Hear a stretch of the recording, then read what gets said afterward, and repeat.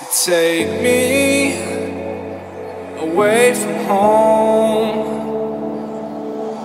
Show me all the places I've never known, and we'll chase the night, race all of these broken dreams in flight, and we'll fly.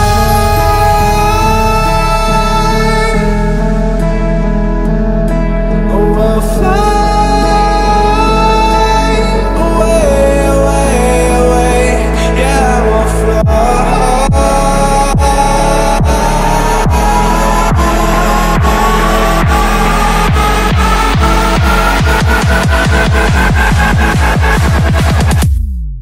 Oh, we'll fly.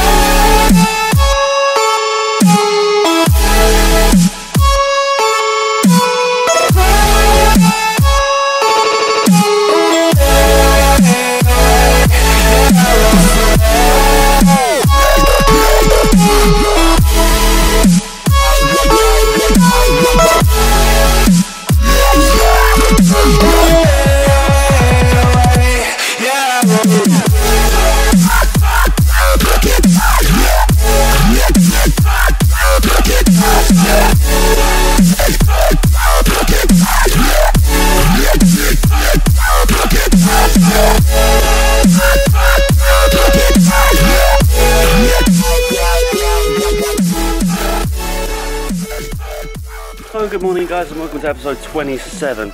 Now, I just want to point out the fact that I did go shirtless in the gym. And this is not something to be vain about, it's not something... And that's not what I was trying to achieve. Realised once I've recorded it that actually it looks a bit vain. But what I was really trying to do is, because I wasn't wearing a racer back is where you've got really small string down the back, and I wanted to see if I was working this trapezius muscle, which is the one you can see contracting in the middle, and I wanted to make sure that I was targeting that as well, making sure my shoulder blades were moving. Now I know it does look a little bit vain, and I'm going to post it on Instagram because it looks sick, I'm not going to lie. I did not know my back looked like that, because it's behind me. But yeah, no, I don't condone going shirtless in the gym.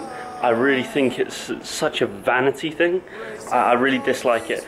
I mean, you shouldn't really be showing your nipples. I mean, the only reason why I wear a tank is for shoulder mobility. I find that doing that, especially with my shoulders being a larger part of me and the rest of my body being a little bit smaller, they do tend to be quite tight. So doing anything like moving my shoulders in a tight shirt is a bit of a pain in the arse. So that's why I wear those. I've never bought a stringer in my life because of that reason. I don't think nipples are appropriate in the gym. Unless you can see some chicks, but we all know what that means. Chicks, Jesus Christ, Gary. But no, that's not something that I just wanted to point out, first of all. Second of all, I'm going to be posting more regularly on Instagram. You can see it down, I think it's that side. I might be wrong. I usually get it the wrong side, so I'm going to go for that side. But yeah, so I'm going to be posting more regularly on Instagram, and I'm going to be putting more pictures and stuff of my progress and stuff. I took a progression picture today, which went up on Instagram today, but yesterday. So, and to be fair, I didn't think I would still have abs by now, which I don't unless it's really good lighting. But yeah, my abs are still showing through in the right lighting, which is good because the best lighting is beach lighting. So that's the way I think of it. If it's good lighting, it's gonna look good on the beach. But I feel that I think my goal at the moment is to look as good as I do in good lighting when there's no good lighting, and then I just keep progressing. I think that's a good target. Yeah, definitely going to become more active on Instagram. Not going to work out with my shirt off as much. It's not something that I think about doing a lot. But yeah, so that is my bus just there.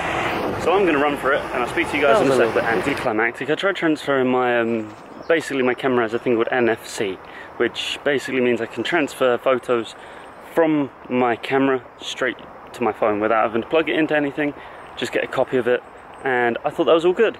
So tried doing that. I thought, you know what, video can't be much different, let's try doing that. You can't do it with videos, which is a shame, but that means you just have to go through the long route of editing the final cut, making the montage, taking it out, clipping out the montage, you know, long old process, which is fine, I don't mind doing it, but it'd be better if I didn't have to. And the progression photo that I took is blurry, so that means that I have nothing really. I'll post it a bit later. You'll still see it when this video's up, but you know, it was a little bit anticlimactic. I was all excited to do that, but oh well. Yeah, I'm just gonna go in, eat. I'm not far away from home. This is the car park near my house. So yeah, not far away from home. Literally a couple of steps. Gonna go eat. Gonna set the video to live. I try and do it on the way home from the gym most days, but I was too busy trying to figure out how to do that, how to transfer the image from my camera to my phone. Realised it's blurry, transferred it, looked terrible, not gonna post it. Anyway, I'm home, I'll speak to you guys later. Hello guys, I'm squinting because the sun's really low, but you know me, I'm gonna always be 100% with you guys. So what I've done today is, well, last night and today, is I've applied for a partnership, a YouTube partnership. Now this doesn't mean that I'm selling out, that I'm doing it for the money or anything like that. Now what it means is that obviously there's AdSense on there now, so there's basically, that means that there's adverts that can pop up. Now we all know that you can use ad blocker to get rid of them, no big problem, no big deal. Or you can pay for YouTube Red, which is, I think, a little bit of a waste of money. But the reason why I'm doing that is because as daily vlogging, doing more interesting stuff costs money. By getting more money, you can then do more interesting stuff, therefore bringing you better content. You can also do things like improve the quality, like get a better camera, get a microphone to attach to this, etc, etc. It also makes me justify vlogging in public like this a little bit more, because, you know, I'm getting paid for it. If anyone asks, I'm getting paid for it. It doesn't seem as weird, and that's literally the reasons why I've done it. At the moment, says the estimated earning is $0 to $0.02. So whether that increases in the next month or so, I don't know. But you know, I still haven't got it confirmed. But I just wanted to keep you guys up to date and make sure that you guys are with me in this whole process. And if you do have any objections to it, leave it in the comments below. But I think it's definitely a clever move for me. And the fact that I'm uploading daily, it'll just motivate me a little bit more. I need it, but you know, it's definitely not gonna hurt. Anyway, I'm gonna go to work and I'll speak to you guys later. Guys, as you can see, it's another beautiful day. Also, it's just a little bit with the colour correction. I'm gonna add on to this later. But some good news. I spoke earlier about the partnership idea. Not the idea, but what I'm doing with it. Now, I've just had my AdSense account approved. Basically what AdSense is, it's the adverts that would now pop up on the videos that popped up there anyway. Now I get money off them if you click on them, or I think that's how it works anyway.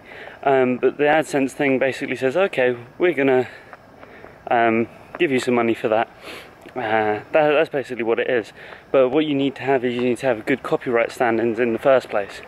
So making sure there's no copyright strikes or anything against your YouTube channel, which you can check in, I believe it's Video Manager or Overview.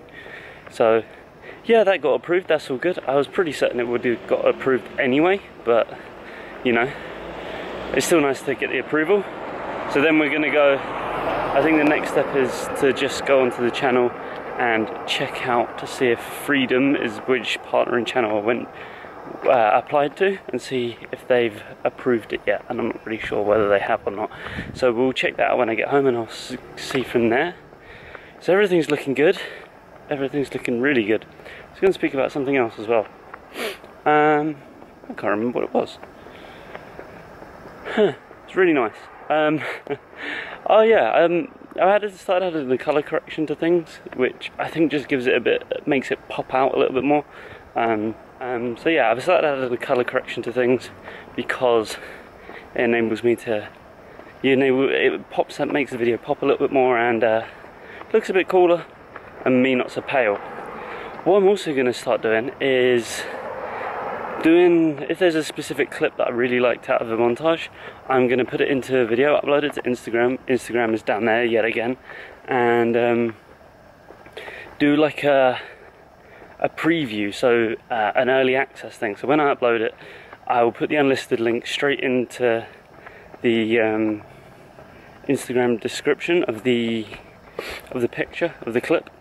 And then, so if you guys follow me on Instagram, you'll be able to get early access to the videos if you're that interested. Which means you should be able to watch them that night. Now, that's not going to be a consistent, like, first of all, thing. Actually, I'm going to turn around and go that way because I'm going to speak into Kelson a bit. But it's not going to be a consistent thing because, obviously, different links for videos will upload at different times. But it'll be an unlisted link for you guys to click on. So, before... you basically get a little bit of early access. It's only going to be about maybe 6 hours tops, but it's handy if you stay up to like 2 in the morning and bored, see it on Instagram, pop up, have a look, and be like, oh okay, so I've seen that for today. Yeah, I do try and get my videos up between 6 and 12 during the day, and sometimes I do forget, which is actually, now that I'm partnered, if I do get partnered, I'll be able to do an upload schedule. Meaning what you can do is you can say, okay, this is going live then, which would be pretty cool, which I'll probably make it, I don't know, I have to think about what time I'd make that, but that's awesome. That's a benefit that I'm also doing that would benefit me greatly by being partnered. Anyway, I'm gonna go now. I'm gonna probably speak to Kelson in a second, and I'll speak to you guys a little bit later on. If you don't remember me saying that basically macros in bulking is a minimum, so you've got to try and stay as close to them, but make sure you go over them at the same time. So ideally, like for me, staying under fat and going over my calories is ideal. So I'm on 50 grams of fat, 200 protein, 400 carbs, which works out to about 2,800 calories roughly. At the moment, I've got 72 over my protein, which is kind of good, a bit much, but usually I would go for 200 to 250 protein, so I've gone over quite a bit on that. But that's okay. I've got 19 grams of fat left, which is good. And I've got 66 carbs left. So I need to get 66 carbs while staying under 19 grams of fat. And then I'm done for today. Eating wise, I'm good. I don't actually want to eat, so I'm not hungry. So yeah, I just got to find 66 grams of carbs from somewhere. I've already entered all my pre-prep meals. What I've got today is tuna, kidney beans, and pasta. No sauces, no mayo, no nothing. It's actually not that bad. I thought that because it would be no mayo, the tuna would just be disgusting. But kidney beans, I think it smooshes it up a bit. So yeah, that's the top tip, especially if you're shredding. Add kidney beans in with tuna. It makes it taste alright. But yeah, today's going to be a relatively easy rest of day. 66 grams of carbs is not hard for me to find or consume by any stretch of the imagination. I'll go back to the office. I'm going to make this quite short. But this partnership thing has definitely got me more macro minded. It's definitely like all the hard work I'm putting in is paying off, and it's showing. And okay, it might not necessarily be paying off physique wise, but it's paying off in other ways. And that's something that you've always got to try and realize, that actually what you're doing, all the hard work that you're putting in, is doing good. So I'm going to be a little bit more macro minded, I think, and not be as blasé when it comes to everything. I think I've almost used up my limit of being blasé anyway, and just got away with it so far, and I think I'm going to get fat soon if I don't sort it out. I just finished up at work now. Poor guy behind me is broken down. I don't know if you can see. Yeah, look, here he is, broken down. Anyway, I just remembered that my scales probably should be at home by now. Dad should have picked them up if he's remembered. So I'm going to go home and do an unboxing of that. Hopefully second time lucky, hey. Also going to go home, finish off the minutiae details of the partnership, and hopefully everything will go through smoothly. If there's any problems, obviously I'll let you guys know. And I'll keep you fully updated on the whole situation, because I'm really excited about it. It's really motivated me, and hopefully it will motivate me to produce even more content for you guys. So anyway, I'm going to catch a bus and speak to you guys later. So guys, I am home from work. Now, as you can see, you've got my package. Now, I have no idea what this is. This looks like it should be not scales, but you don't know how this works. So it might well be scales. Let's get a look and see what it is.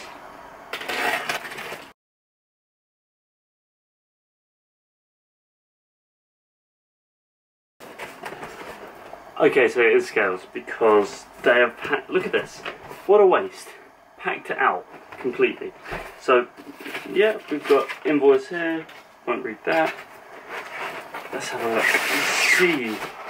We're using these tomorrow morning, I believe, or maybe Sunday, I'm not sure yet. So we have the body analyzer. Now what this does is okay, I'll read what it says on the back. Experience the benefits of enhanced weight management with body composition analysis. The Body Analyzer 1 will not only measure your body weight but also provide body fat, muscle mass, bone mass and water weight calculations for a more complete physical assessment of your overall health. Measurements in pounds, kilograms or stones, stores information for up to 8 users. So, I'm going to open this up. This is what it looks like on the front. For those of you that don't know, I was watching Nikki Blackcutter. If you don't know who she is, she's a fantastic fitness YouTuber. I'm sorry, I'm just propping myself up. She's a fantastic fitness YouTuber, go check her out. But she had a 75% discount code on this. I don't know whether it's still about. I think it's just 75% off. Have a look. I can't remember the video. I'll see if I can find it for you guys. If I can't, I'm sorry, but it's probably expired by now anyway.